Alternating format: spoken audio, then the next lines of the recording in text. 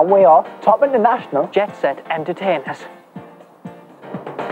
Well, we've been involved in this crazy whirlwind that we call show business for about 7 years now, isn't that right, Anne? We have, mate, yes. And it all started, well, for Anne anyway, when he was plucked from obscurity by the BBC to present the children's top-rated light entertainment show, Why Don't You? Take a look at this. No. Where'd you find a tortoise with no legs? Where you left it? Anyway, Why Don't You came about, really, because I was a bit of a show-off at school. I was in the school choir and I always used to do drama and I was always in nativity plays and things. So my drama teachers put us forward for auditions for TV and stuff, probably just to get me out of their hair, really. And then I done Why Don't You, and after that was moderately successful. And then after that, I went into big and better things in Biter Grove.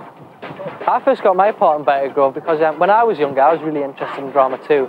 And I rang the BBC and pestered them for an audition, and eventually I got one, and I got the part. And by the time I joined, I'd already been in it for a year for one series. And coming up now is the world-famous moment when PJ first meets Duncan. You want to do it like this, man?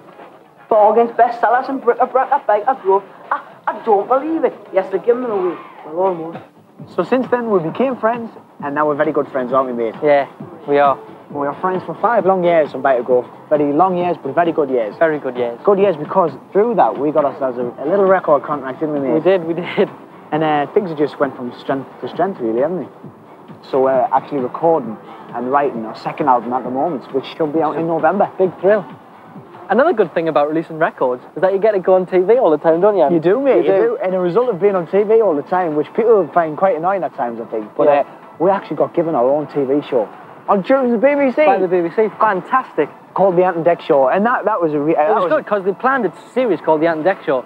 And he's called Ant and Uncle Deck, so he says, well, we do it. You know, I mean... And they let us do it. It was fantastic. So, because of all that, some people think that we're quite moderately successful, don't they, mate? Yeah, so we want to share with you, yes, you, our top 5 tips on how to get on in showbiz. Number 1. Tip 1. So, first things first, what you've got to do is find something that you're good at, stroke, interested in. And for me, it was the obvious choice of drama and this great world of showbiz.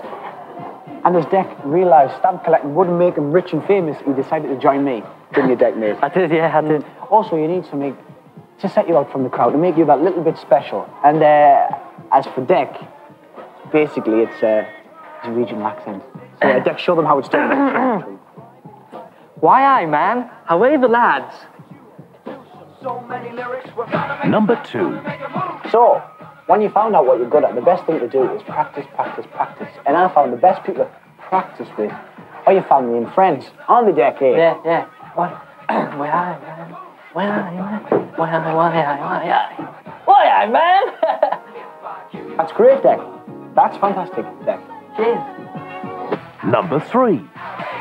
Now, when you find what you're good at and you've got enough to a T, you need someone to manage you. Now, be very careful because there's a lot of people out there that would love to take advantage of you. So you've got to find yourself a good manager who, A, knows the business, B, you get on with, and C, is very, very honest. Yeah, our manager is so honest that actually when we first started, he said that he wouldn't represent me because I was such a bad actor. But Ant was such a professional, it was like water off a duck's back here. But Ant did get better, and now he's our manager, and everything's sweet. It's just, excuse me. Number 4. So, you've got yourself a manager, you're full of confidence, but things just aren't happening. Well, that's the way it goes, I'm afraid. Things don't happen overnight. Sometimes you've got to be very patient. Where's me tea? Number 5. So, you've made it then, you got the job, you've got thousands of screaming fans, but it doesn't end there. No, you see, you can't rest. You can't sit back on yourself. It's a lot of work. Work. From here on in. Let's give a football, Deck. The top 5 tips. I think that's it, Ant. I think so. I think I've got it. Right.